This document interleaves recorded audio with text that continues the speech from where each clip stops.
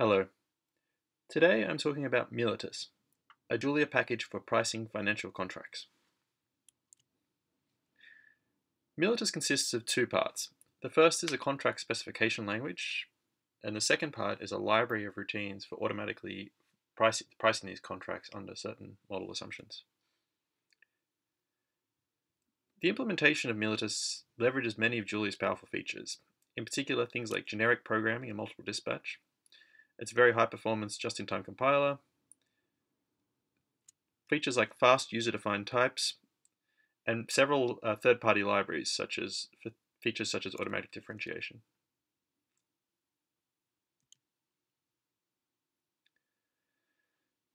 The contract specification language is based on this idea of composing contracts from smaller primitive elements, and this is based on the work of Simon Peyton-Jones and Jean-Marc Ebert. For example, a simple contract is to receive 100 units. So this is a single primitive element. The opposite side of that contract consists of paying 100 units. And so likewise, this can be constructed by taking the receive contract and negating it with this give element. Miletus also supports currency annotations. So in this case, this is the same pay contract, but we've annotated it with 100 US dollars annotations. These are high performance in that they don't impose any runtime overhead on the operation of the library, but allow imparting useful semantic information into the construction of the program. A single stock represents an unknown contract behavior. So this is the typical thing that we're trying to model. So in this case, this contract consists of a buy contract is composed of several elements. In this case, it consists of the top level. It consists of a both contract. So this is a contract which you receive both of the containing contracts, and so that it contains a single stock contract as well as a contract to pay an amount. So in this case, we're buying the single stock for 100 US dollars. A zero coupon bond can be thought of as simply a delayed receive.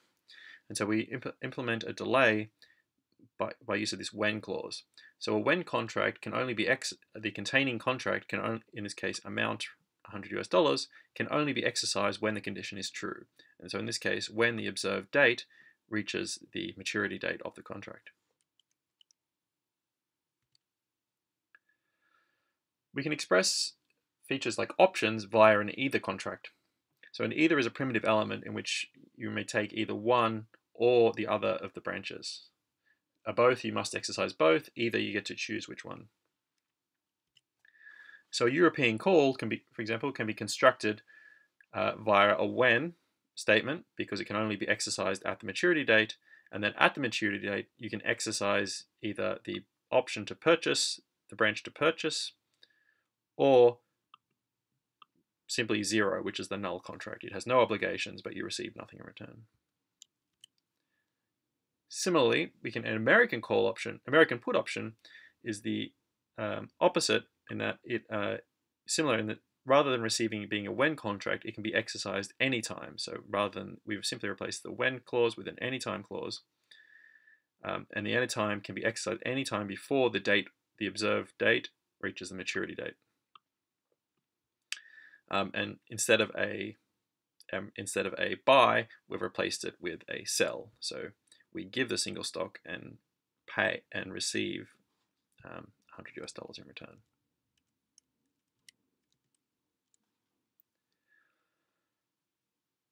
Models capture the fixed or objective features of a contract pricing problem. So things like strike price, maturity date, etc. A model, on the other hand, captures the varying or the subjective parameters. So things like spot price, discount rate, implied volatility.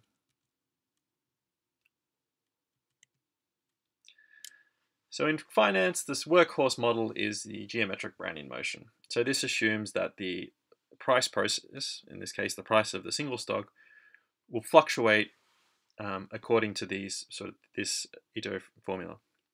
In other words, it's a Brownian motion that acts in a multiplicative way.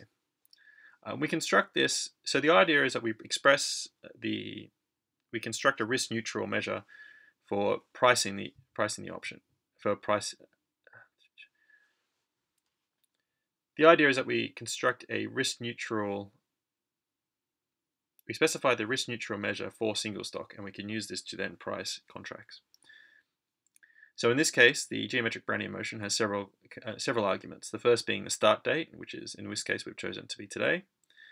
The initial price of the underlying single stock. We feed in the yield curve and the carry rate, which is, in other words, the yield from the, think of this as the compounding. This is the compounded dividend rate, or if it's negative, it could be the cost of carry. And then finally, the volatility. So the value function then allows us to price contracts under the model. So the value function takes two arguments, the first being the model under which we're valuing, and the second being the contract which we wish to value. So the value of the simplest, so a single stock is a single contract whose, as we said, its initial value is $100 US, and so when we attempt to value that, we'll receive $100 US back. A buy contract, so if a contract to buy single stock for $80 US, therefore has a price of $20 US, because this is the difference between the value of the item we receive and the value of what we're paying. Similarly, we can incorporate the discount rate information to value what a forward contract would be. So in this case, if we have a forward contract to purchase single stock for $80 US, then at that, then its value is then discounted, and so we receive its present value is determined to be $22 US. And so how Miletus works internally is that we can automate many of these valuations by certain properties. So the value of a give contract is simply the negative of the value of the containing contract. The value of a both contract is the value of is the sum of the value of each arm. And similarly, the value of an either contract is the maximum of the value of either arm. And so these are internally implemented using Julia's powerful multiple dispatch mechanism. In other cases, we can recognize when closed form solutions exist. In the case of a Black-Scholes model, we know that we can exploit the fact that a European call has a closed form solution, and so we can this will just simply call a standard Black-Scholes formula. Attempting to use inconsistent units will throw an error. So in this case, we're trying to price a contract specified in Great British pounds under a US dollar model, and so this will throw an error. Not all contracts can be valued. For example, an American put under the geometric Brownian motion doesn't have an explicit closed form solution, so it will throw an error. Instead, we can use a more complicated model, so the simple one being, in this case, being a Cox-Ross-Rubinstein binomial lattice model. So this is an approximation to the geometric Brownian motion, which allows us to value both a more flexible number of contracts. So in this case, we can value both the European call and the American put contract under this model. I should emphasize also that this is all that's required to compute this was three lines of Julia code. We needed the original model definition, which was one line, the contract definition, the model definition, and then finally the value, calling the value function.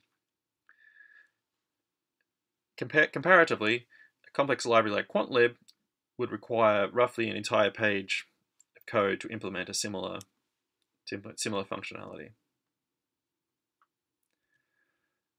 Also, internally, Julia can be much faster, simply because of many of these powerful features like just-in-time compilation and fast user-defined types.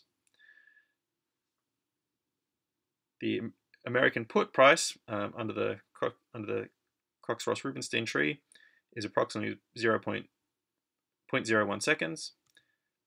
The QuantLib takes approximately 3 times as long.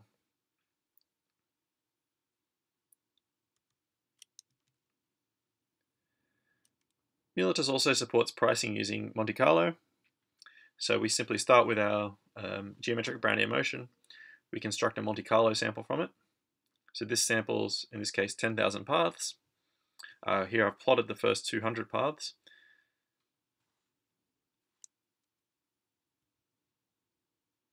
This can be used to compute things like agent options. So for example, in this case, we've expressed the floating strike agent option, which is based on the fixed strike agent option, whose price is based on the average of the past month.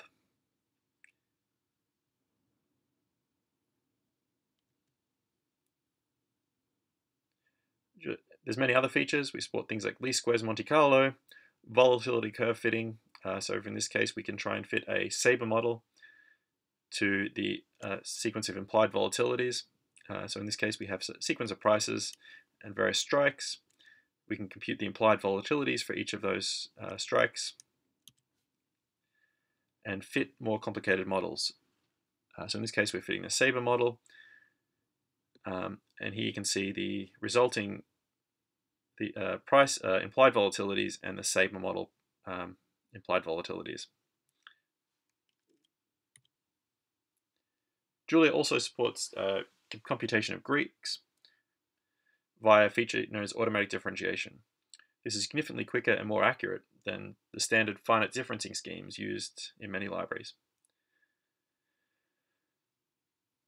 So we can compute not only Greeks of things which have nice closed form solutions, such as the Black-Scholes models, as well, but we can also compute direct Greeks of Monte Carlo models and tree models.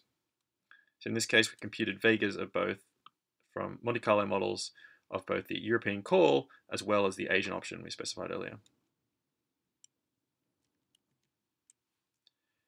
This package is now, Miletus is now available to try out. Go to juliacomputing.com and follow the links to Julia Fin. Thank you.